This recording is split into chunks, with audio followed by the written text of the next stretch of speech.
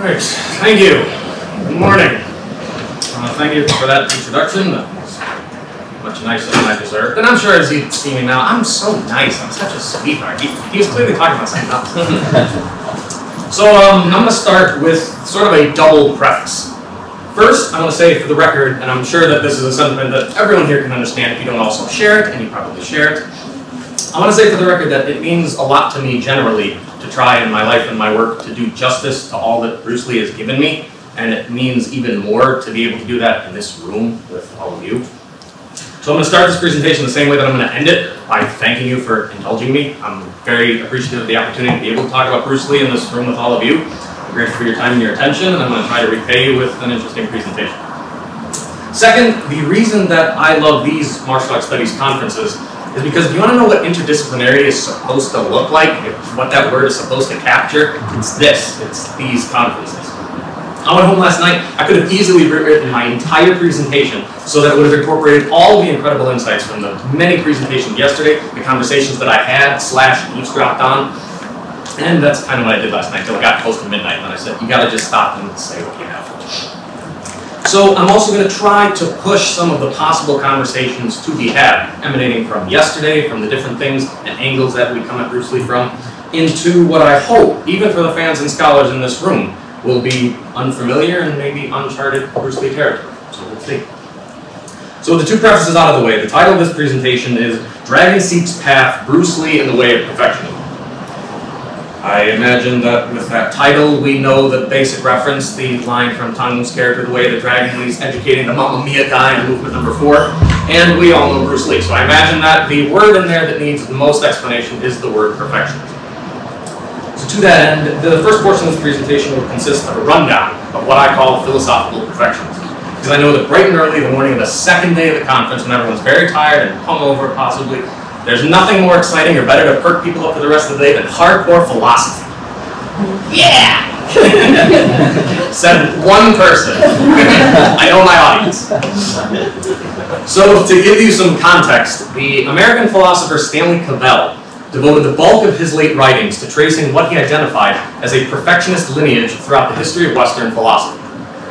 In his 2004 book, Cities of Words, he importantly traced the line that runs from Plato and Aristotle through John Locke to John Stuart Mill, to most saliently for Cavell, Ralph Waldo Emerson and Henry David Thoreau. In my own work, I focused primarily on the philosophy of objectivism as it was developed and articulated by the Russian-American novelist and philosopher Ayn Rand, and I've tried to situate that within the line of perfectionist philosophy. I'm also keen to argue for Bruce Lee's position in this particular odd philosophical matrix, and the manifestation specifically in his film work. And the way that I'm going to do that is by providing you with what you can think of as kind of like a literature review of the stuff that Bruce himself was working his way through from his time at the University of Washington to the Jeet Kune Do phase to then cinema superstardom, with an eye towards connecting it all up with perfectionism. Obviously, I'm not going to go through the entire histories of film and philosophy. I'd need half a dozen to be slots to even try to do that, and you would need a lot more coffee and patience. So I'd just like to give you the perfectionist basics. I'm just going to take you through enough perfectionism so that my discussion of The Way of the Dragon will make sense, and hopefully inspire you to your own critical assessments in light of what I have to say, which I'm going to be very eager to hear about in the discussion period. As part of the way that I work, I love epigraphs. If I'm writing something, I love just finding a quote, old or new, long or short, I don't care. I just love finding a quote that captures perfectly the sentiment of what's to come. I also like doing that in presentations and lectures, sort of calibrating my words and providing people listening to me with some coordinates so that they can get intellectually situated. Cavell often discussed what he called the thematics, the thematics of perfectionism, and his book, Cities of Words, actually begins with 4 pages of quotes culled from random perfectionist thinkers to try to capture the thematic thrust of the book.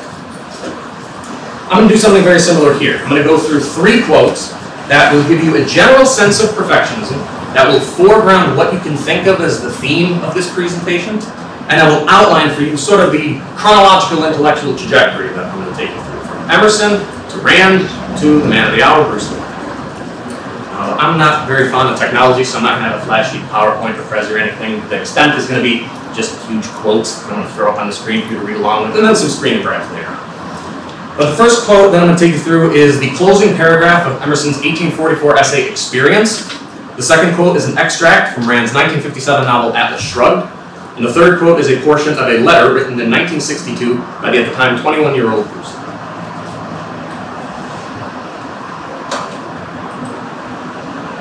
Big enough? Readable? So, the first quote is from Emerson's Experience. I know that the world I converse with is not the world I think. I observe that difference and shall observe it. One day I shall know the value and law of this discrepancy. But I have not found that much was gained by manipular attempts to realize the world of thought. Many eager persons successively make an experiment in this way and make themselves ridiculous. I say this polemically, or in reply to the inquiry, why not realize your world? But far be from me the despair which prejudges the law by a paltry empiricism, since there was never a right endeavor but it succeeded. In the solitude to which every man is always returning, he has a sanity and revelations, which in his passage into new worlds he will carry with him. Never mind the ridicule, never mind the defeat. Up again, old heart, it seems to say. There is victory yet for all justice. And the true romance which the world exists to realize will be the transformation of genius into practical power. Patience and patience, which shall limit the last. Second, from Rand's Atlas Shrugged. Every man builds his world in his own image. He has the power to choose, but no power to escape the necessity of choice. If he abdicates his power, he abdicates the status of man, and the grinding chaos of the irrational is what he achieves as a sphere of existence, by his own choice. Whoever brings into reality a matchstick or a patch of garden made in the image of his thought, he, and to that extent, is a man, and that extent is the sole measure of his virtue.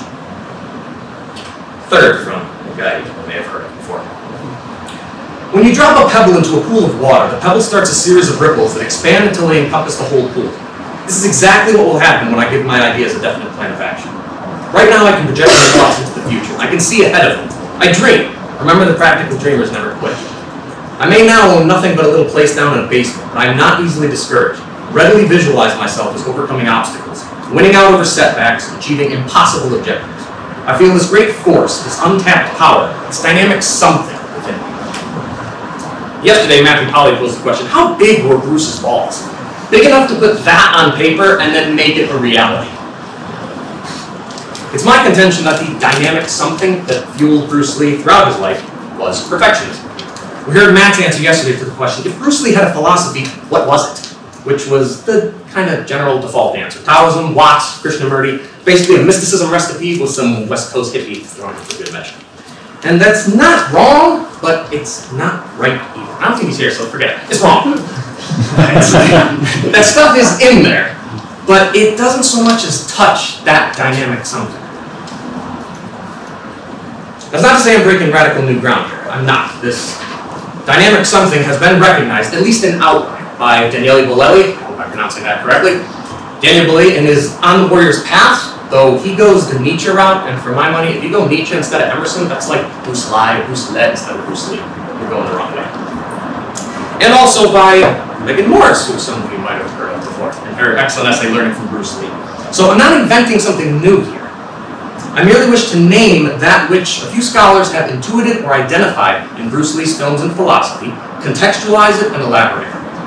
As I mentioned, perfectionism has a very long history, but the best definition or characterization of perfectionism that I've come across was one provided by Rand. In Atlas Shrugged, she defines perfectionism as an unbreached rationality. That can be your key phrase, a little conceptual nugget to hold on to. When first confronted with the notion of perfectionism, one may feel the urge to demand that you produce a perfect person. It's usually an indignant, if not insolent request, like, show me someone who's perfect. Come on, show me a perfect person. Yeah, that's what I thought, stupid. That's usually the tone of it. And to my ears, what I hear in that demand is that the concept of perfection doesn't belong in the realm of a human being. To the type of person who feels compelled to respond to the notion of perfectionism in this way, I would want to ask them, what is your standard of perfection? To this type of person, it seems that perfection is not human. It's inhuman. It's superhuman, supernatural, perhaps divine. Perfection is an otherworldly phenomenon that has no place in this world. Beyond slanting towards a tragic view of life that can too easily, for my taste, open out into nihilism, this position also portrays a mystic and usually invariably a religious worldview. Perfectionism is the antithesis. This comes to light in Rand's elaboration on her characterization of perfectionism. To unpack the idea of an unbreached rationality as the mark of human perfection, Rand argued that man has a single basic choice, to think or not, to be rational or irrational, to use your mind or to just leave it alone, to think things through and act on the basis of reason and convictions, or to just go through life hoping that everything will work itself out somehow. And that choice is the gauge of one's virtue. As she explained, it's not about the degree of your intelligence. It's about the full and relentless use of your mind. It's not about the extent of your knowledge. It's about the acceptance of reason as an absolute. Perfectionism is not a state of being. It's a state of mind. Perfection is not a place you arrive at and then stop. For to stop in life is the opposite. It's to die. Perfectionism is the way you conduct yourself, no matter the place you happen to be at any given moment of your life. Now, if I've established the basic definition of perfectionism, kind of, unreached rationality, a conduct of life premised on a volitional consciousness that can and ought to think its way through life, then what's next for me to establish is the basic practice of perfectionism, what it looks like, what you do. Though Cavell considers Plato's Republic to be the first real portrait of perfectionism, it fell to Aristotle to articulate explicitly and comprehensively the first proper perfectionist philosophy. With reference to Aristotle's ethics, Cavell asks, who could put the general issue of perfectionism more strongly, or with deeper reference to what is central in philosophizing at large? Then Aristotle saying, we are insofar as we are actualized, since we are insofar as we live and act. As Cavell expounds, Aristotle emphasizes myself, this individual, the development of my character, as the touchstone of goodness and rightness. This is the point to me at which Rand's primarily Aristotelian conception of perfectionism and Cavell's primarily Emersonian conception of perfectionism align. On this point regarding the importance in perfectionist philosophy of individualism, of self-actualization, and of self-reliance in the quest for, in Emerson's phrasing, one's unattained but attainable self. Emerson, of course, was vociferous in his emphasis on self-reliance and sovereignty of the individual. Of particular importance to Emerson was the Aristotelian notion of character. Cavell observes that for Aristotle, it is as if each thing that exists is striving to become what it is, to realize itself. Emerson glosses this idea in the following manner. A character is like an acrostic or Alexandrian stanza. Read it forward, backward, or across. It still spells the same thing. Let me record day by day my honest thought without prospect or retrospect, and I cannot doubt it will be found symmetrical, though I mean it not and see it not. For character teaches above our wills. Men imagine that they communicate their virtue or vice only by overt actions, and do not see that virtue or vice emit a breath every moment. This is like much of Emerson's writing, a deceptively dense passage that requires a little bit of unpacking.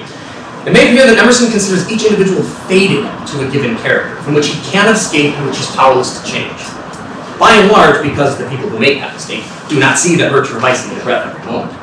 That is to say, because certain people delude themselves into believing that they're pulling a fast one on reality and successfully getting away with being rational, moral, weak, scared, what have you. It may seem as if they are fated to remain rational, moral, weak, scared, what have you. Due to this grave error, such people never so much as begin the work of changing their character. Emerson attempts to articulate the way out of this deadlock in his essay, fittingly titled Fate. Forever wells up the impulse of choosing and acting in the soul. Intellect annuls fate. So far as a man thinks, he is free. 'Tis weak and vicious people who cast the blame on fate. 'Tis the best use of fate to teach a fatal courage. Go face the fire at sea, or the cholera in your friend's house, the burglar in your own, or what danger lies in the way of duty, knowing you are guarded by the cherubim of destiny. If you believe in fate to your harm, believe it instead for your good. Far from condemning people to their lot in life, and thereby absolving people of their responsibility to actualize themselves and seek their unattained but attainable selves, Emerson encouraged a perspectival shift from pessimism to optimism, according to which what human beings are fated to do, or fated to do anything, is to commit ourselves to being as intelligent and as virtuous as we can possibly be. In the interest of time, this is going to be the extent to which I'm going to talk about perfectionism as such. I'm going to content myself with having established the basic definition and practice, to the extent necessary to now turn to Bruce Lee. So the question that I'll now take is standing before me is, where exactly does Bruce Lee fit here? In my quest to understand the perfectionist Bruce Lee, what I found to be the first and primary point worth making is that the one thing about Bruce that has never gone unremarked and that is unanimously agreed upon is his resolute individualism. Bruce Thomas describes Bruce's philosophy as a fierce philosophy of individualism, in which Lee insists, in the Aristotelian Emersonian spirit, that self-mastery should be the goal of all human endeavor. Daniele Bolelli argues that, in his formulation of Jeet Kune Bruce took the bull of group identity by the horns and challenged the sensibility of the human desire to belong. Too afraid to bear the weight of choosing on their own, many people hide behind the security of a group that provides all the answers. According to Lee, however, this is a way to hide, not a way to live. James Bishop puts the point most succinctly when he observes that Bruce seemed to be the type for whom the term individual was coined. Recalling the dynamic something quote from Bruce's 1962 letter that I discussed earlier, the letter in which he prognosticated his success, which would obviously follow from the application of his mind to a rational plan of action in pursuit of the goals he was confident he had the moral courage to achieve. More than a decade later, Bruce, reflecting on his journey now on the other side of success, reaffirmed across a series of journal entries that ever since I was a kid, I've possessed within myself this instinctive urge for growth and daily expansion of my potential. That to his mind, the function and duty of a human being, quality human being that is the sincere and honest development of his potential and self-actualization. That there is no end or limit to this, because life is simply an ever-going process.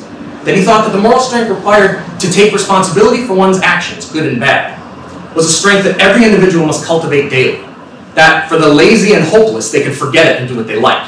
For the self-reliant individual willing to shun the lazy and the hopeless in an Emersonian spirit, he must learn to stand on his own 2 feet and find out his cause of ignorance. And that in his personal perfectionist quest, he was able to report a profound sense of accomplishment and fulfillment, insofar as he was consistently growing, daily and honestly. Now, to get the full perfectionist picture of Bruce Lee, I'd obviously have to go through his time conceptualizing Jeet Kune Do before getting to his film. But in the interest of time, I'm going to leapfrog over all of that. Hopefully, I'll be able to explore the philosophical dimensions of Jeet Kune Do in a future publication, maybe for that martial arts studies journal I keep hearing about. But for my purposes here, there's one point that I'd like to make. For obvious reasons, I think that Bruce's 1971 essay, Liberate Yourself from Classical Karate, marked the culmination of what I'd call his philosophical project in the martial arts. For the remainder of his life, he went full steam ahead with his film career and shifted from working out the details of Jeet Kune Do to exemplifying its practice and demonstrating its value in the context of cinematic and, in case of long-street television, narratives. The point that I'd like to make, which I find fascinating given my interest in both Bruce Lee and Ayn Rand, pertains to Bruce's artistic intentions upon turning from teaching martial arts in the form of classes, demonstrations, and articles to essentially teaching them in movies. In an essay of hers titled The Goal of My Writing, Rand stated that she was concerned in her fiction writing with the projection of an ideal man. To achieve this goal, Rand explained how she was required to define and present the conditions which make him possible, which is to say that she had to create a philosophical space in which such an entity could come into, or back into, and remain in existence, hence the creation over her fiction writing career of her philosophy of objectivism. Likewise, in Liberate Yourself from Classical Karate, Bruce stated that his concern in this article was the blossoming of a martial artist. Like Rand, Bruce's own philosophical efforts were born of the same necessity, regarding the need to define and present the conditions which make such an entity possible. For an ideal martial artist can no more blossom in fertile philosophical soil, hence the creation over the course of his martial arts training and teaching of this combative philosophy of Jeet Kune Do. I'm not going to pursue this connection to Jeet Kune Do any further than this, but as a final word on the subject, something of a provocation for those of you interested, I'll say that, and it might sound hyperbolic, but I offer it as an experiment that you are more than welcome to test out for yourself. If you were to read Emerson's Self-Reliance, Rand's Atlas Shrugged, and Bruce's Liberate Yourself from Classical Karate, I swear you will think you're reading the thoughts of a single mind. It might sound insane, but it really isn't. As Emerson says in his essay on the Oversoul, the mind is one, and the best minds, who love truth for its own sake, think much less of property than truth. They accept it thankfully everywhere, and do not label or stamp it with any man's name, for it is theirs long beforehand and from eternity. Continuing the same vein, in his essay The Transcendentalist, he adds that the first thing we have to say respecting what are called new views is that they are not new, but the very oldest of thoughts cast into the mold of these new times. The light is always identical in its composition. Anyway, that provocation aside, if Bruce's perfectionist project with Jeet Kune Do was concerned with the blossoming of a martial artist, then I think that it would be both accurate and useful to characterize Bruce's motivation in his film work as the projection of an ideal martial artist. Now, to be clear, when I'm referring to Bruce Lee's film work, I'm referring specifically to the films for which he was the presiding author. I've already had half a dozen conversations with Eric about this, so our interest in Bruce overlapped to the point where we're constantly in dialogue even if we're not talking to each other. In his presentation yesterday, he touched on the sense in which and the degree to which you can speak of movies that Bruce Lee was in as Bruce Lee movies. The argument that he laid out yesterday, right there with him for so much of it, but I stopped short of extending Bruce's authorship to either The Big Boss or Fist of Fury. Perhaps, as Aaron brought up, we could think of Bruce as the action director. But for his first two films made under the direction of Lo Wei, as well as his collaboration with Robert Klaus and Michael Allen on Enter the Dragon, to the extent that we could call that fractious trio a collaboration, You can identify spots of Bruce's influence. You can, for instance, absolutely speak of Bruce as authoring his fight sequences, as well as contributing lines to the script in the interest of his characterizations. But you can't speak of those films as Bruce's own films. To me, you can't. The Way of the Dragon, that is a Bruce Lee movie in that sense. And I would argue that the mark of Bruce's authorship is the fact that The Way of the Dragon is the only film between it, The Big Boss, Fist of Fury, and Enter the Dragon that may be characterized as a perfectionist film.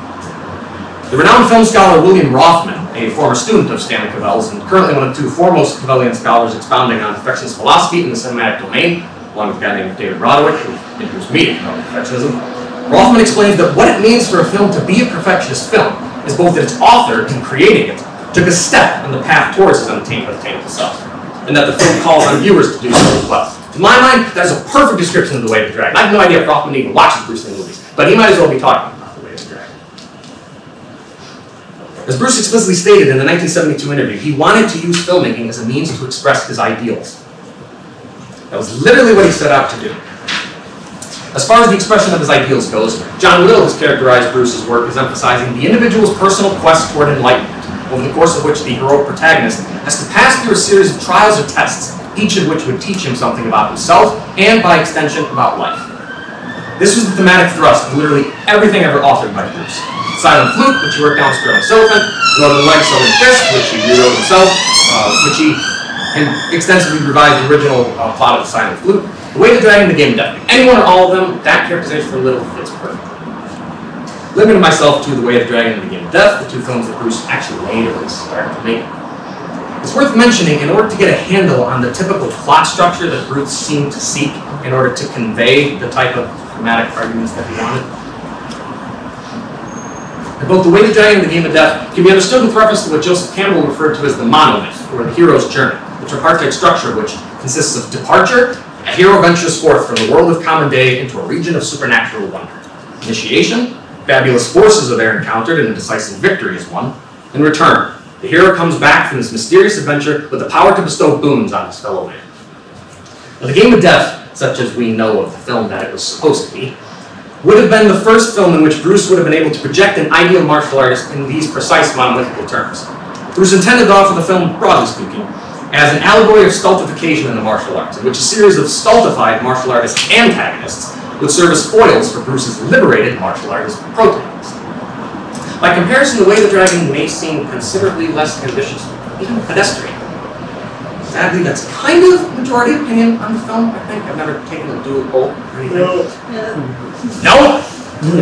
Good. I like this audience. So it's not typically, outside of this room of brilliant minds, regarded very highly outside of the Coliseum fight scene. It's usually discussed in patronizing and condescending terms at best, or at worst, it's flat out ridiculed and criticized as a bad movie, which is just tragic. One of our esteemed keynote, Professor Searlung, has expressed his opinion that The Way of the Dragon is the ultimate Bruce Lee film, and that the best of his films. I'm happy to be able to report that I'm in such good company and sharing that opinion.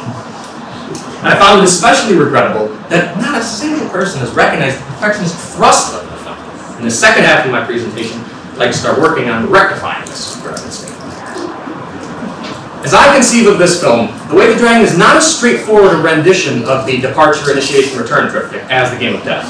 In terms of plot structure, The Way of the Dragon focuses exclusively on the first leg of the hero's journey, from the initial call to adventure to the crossing of the first threshold. In other words, if The Game of Death would have been the first film in which Lee would have been able to project an ideal martial artist in full Campbellian form, then The Way of the Dragon is the cinematic equivalent of Liberate Yourself from classical karate. Through the figure of Tong Lung, Bruce offers a foundational disquisition on the necessary philosophical, psychological, physical conditions of possibility for the blossoming of an ideal martial artist. Now, although there's a lot that I want to say about The Way of the Dragon, I'm going to limit this discussion to Bruce's characterization of Tong Lung and his perfectionist arc over the course of the film. Earlier, I brought up Cavell's articulation of the Aristotelian notion that it's as if each thing that exists is striving to become what it is, to realize itself. For Bruce's part, his way into this type of perfectionist dimension of, to borrow a phrase from Emerson, the upbuilding of a man, was actually more through psychology than philosophy. Now, as an aside, I'm very much in agreement with Cavell, who himself was inspired by the German philosopher Ludwig Wittgenstein, that it's incumbent on philosophers to recognize that their practice ought to be, in the best cases is, therapeutic in aim.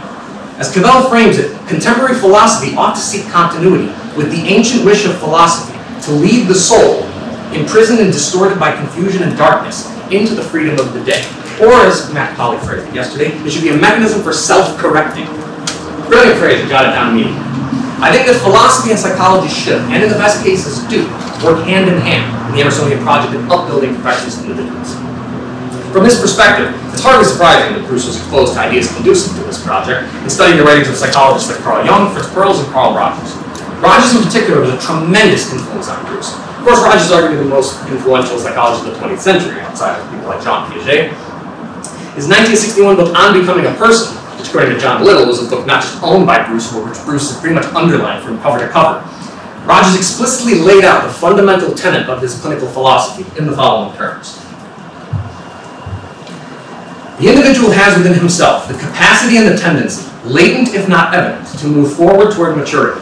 Whether one calls it a growth tendency, a drive toward self-actualization, or forward-moving directional tendency, it is the mainspring of life. It is the urge which is evident in all organic and human life, to expand, extend, become autonomous, develop, mature. The tendency to express and activate all the capacities of the organism to the extent that such activation enhances the organism of self. Brian Thorne, in his book aptly titled On Carl Rogers, adds that it was important to Rogers to acknowledge that this perspective, this notion of an actualizing tendency, whatever you want to call it, was the opposite of unique. It was so obvious to the point of being self-evident. In Thorne's words, the actualizing tendency runs through all of Abraham Maslow's writings and is reflected in the work of biologists such as Albert Svend-Bjørge, who concluded that there's definitely a drive to perfection in all living matter. Serendipitous appearance of the word perfection, had to quote that guy. James Bishop, in his Bruce Lee book Dynamic Becoming, addresses this aspect of Bruce's thinking and concludes that Bruce's interest in self-actualization was a simple realization of the truth of organismic development. Now, you might be thinking to yourself, this is biologically determined, this actualizing tendency, whatever the hell I'm going on about, is encoded in our DNA or something, then why make such a big deal about it? The answer is contained in a key portion of that Rogers quote, where he says that the individual has within himself the capacity and the tendency, latent if not evident, to move forward. That it can be latent is an indication that it's not biologically determined in the sense that it functions automatically, analogous to the beating of our hearts. Volition is a prerequisite to self-actualization. If an individual is committed to a perfectionist philosophy of life, then he must choose and must work to actualize himself. Now, depending on the person, that can be a hell of a daunting proposition. Carl Jung observed in his 1957 book, The Undiscovered Self, that the devaluation of the psyche and other resistances to psychological enlightenment are based in large measure on fear, on panic fear of the discoveries that might be made in the realm of the unconscious. Often the fear is so great that one dares not admit it even to oneself. He observed further that this fear is nothing compared to the enormous effort it usually costs people to help the first stirrings of individuality into consciousness, let alone put them into effect.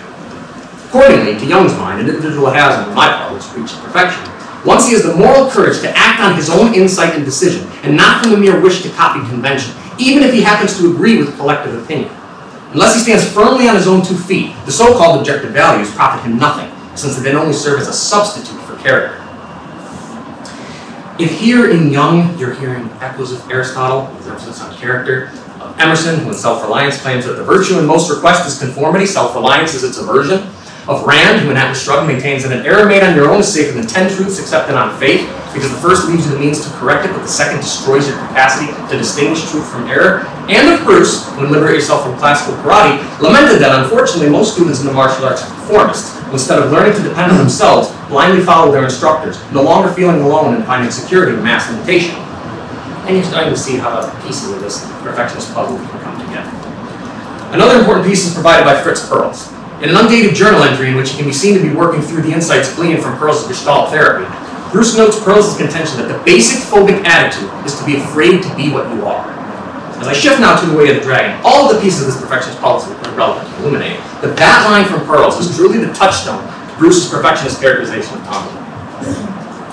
Contrary to the characters he played in The Big Boss and Fist of Fury, whom Bruce characterized as simple and lacking much nuance beyond their quest for revenge, Bruce expressed the desire to play somebody with a little more depth, taking the opportunity to craft a character for himself as the writer, producer, director, star, and many other hats he wore on that production. Bruce was intrigued by the prospect of playing a character stuck in this Perlsian impasse. In an interview, Bruce spoke of his character in The Way of the Dragon in the following manner. He's a simple man, like the characters he played in Big Boss and Fist of Fury, but he likes to act big. He doesn't really understand a metropolis like Rome, but he pretends that he does. He doesn't want to appear the country bumpkin. At the start of the film, this added dimension to the character provides Bruce with fertile ground for comedy. Some people think the opening scenes are stupid and indulgent silliness detached from the narrative proper, but it's important to realize that Bruce sets a crucial precedent in the opening scenes with respect to Tong's characterization.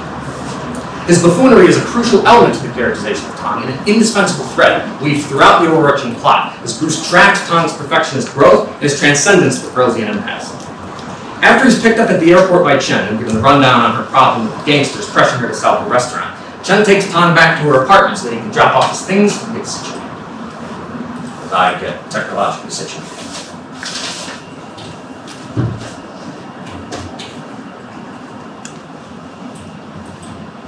Picture time.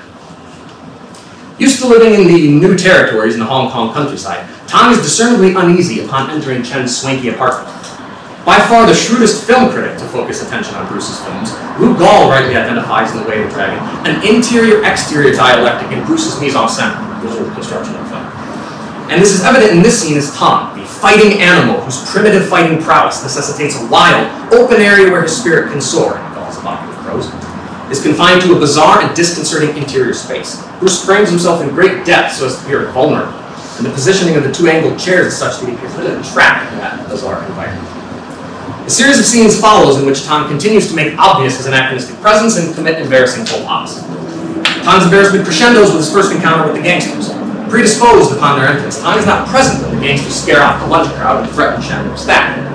When he finally shows up, bumps into the boss's stooge, only he has no idea that he's one of the bad guys. Assuming he's just a nice, ordinary customer, Tong exchanges innocuous pleasantries with him, says goodbye to him, returns to Chen and the staff with an innocent grin, only to be berated by Chen again and rebuffed by the staff. Poor Tong, he cannot catch a break for the first 45 minutes of that movie. At this point in the film, Tong is ostensibly acquiesced to his outsider status, and Bruce reinforces this with blocking the cinematography in the next scene.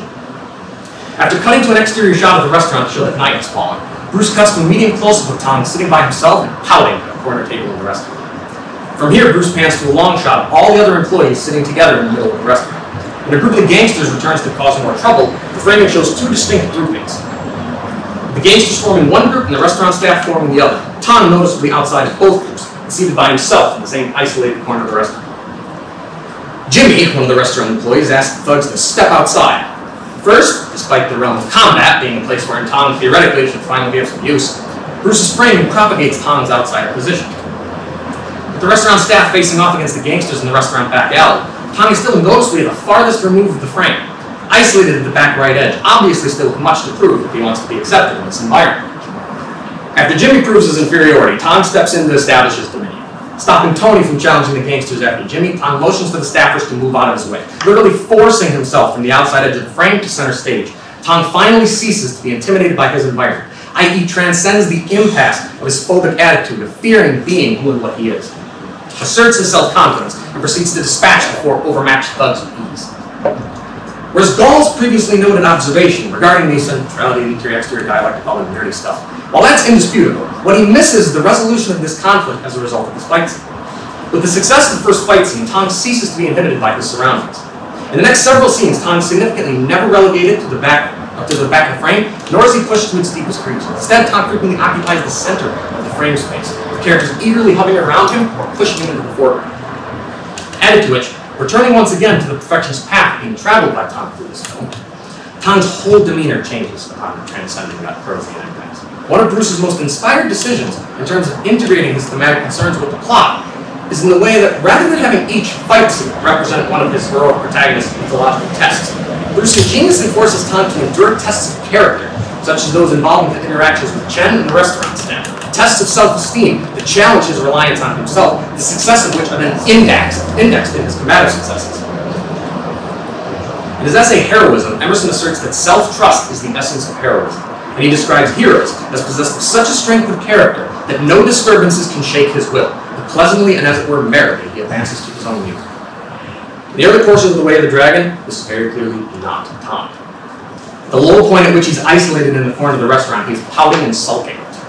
In Walden, Thoreau, not insignificantly a disciple of Emerson's, posits that every man has to learn the points of compass again as often as he awakes. From this perspective, upon regaining his self-esteem, or Thoreau being vain, upon relearning his points of compass, Tong comes into his own as a perfectionist hero. Gall mentions how The Way of the Dragon features one of the rare times Lee really lights up on screen with a smile, bringing an almost childlike glee to the film that spotlights a very different facet of the star's personality. Interestingly, providing a perfect integration of his real-life personality with his characterization of Tom, just as Bruce was reported by an interviewer to have been prone to spontaneously start whistling a theme and keeping beat on a coffee table like a happy kid, so Tom, in The Way of the Dragon, frequently goes about his days whistling, merrily advancing to his own music. Related to Bruce's fascination with pearls and Gestalt therapy, the nature of Bruce's perfectionist characterization of Tom also has much in common with what Eric Hoffer described as the autonomous individual. Per Hoffer, the autonomous individual is an individual who is on his own, striving to realize himself and prove his worth.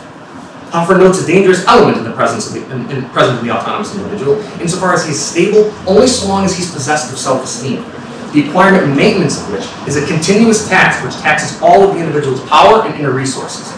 This makes a volcanic landscape of his soul, through which there runs a seismic line, along which all his enthusiasm, passionate pursuits, dreams, aspirations, and outstanding achievements have their origin. Echoing Thoreau, Hoffer avers that the confidence and self-esteem which alone can keep him on an even keel are extremely perishable and must be generated anew each day.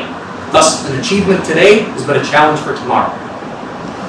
In the early sequences of The Way of the Dragon, there is considerable activity along the fault line of Tom's volcanic character. As the film progresses, he successfully regains and maintains, via the exercise of his power and inner resources, his confidence and self-esteem. By the end of the film, his many achievements become a challenge, and Tom, come into his own as a perfectionist hero, the volcanic instability of his character, transformed into what Emerson described as the soul at war, accepts the challenge that is presented to him in the form of Colt, a gladiatorial villain played by Megan's hero, Chuck Norris. The climax of the film is the point at which, as Campbell puts it in the context of the hero's journey, the familiar life horizon has been outgrown, and the time for the passing of the threshold is at hand. In the course of an extraordinarily assiduous and astute exegesis of mythological archetypes and the psychological significance, Jordan Peterson postulates that, on the one hand, the spirit forever willing to risk personal, more abstractly intrapsychic, destruction to gain redemptive knowledge might be considered the archetypal representative of the adaptive process as such, and that, on the other hand, a new manner of dealing with, that is, behaving with regard to or classifying an emergent unknown, is the gift of the hero. Against this backdrop, the climactic confrontation in which Tom risks personal and intrapsychic destruction by facing off against the emergent unknown in Colt represents for Tom the threshold, beyond which will appear a turn towards new terrain on his perfectionist journey.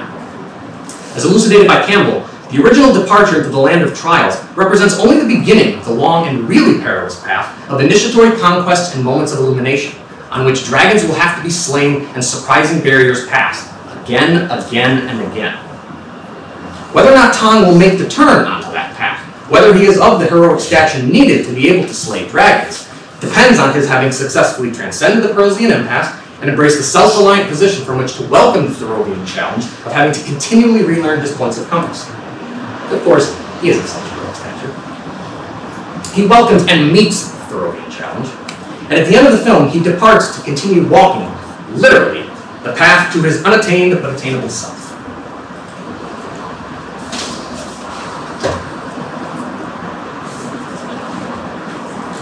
On that note, I'll give the last word to Emerson, who I think captures this final formulation, the power of Bruce Lee to captivate, and what is so captivating about this final image of Bruce Lee ascending.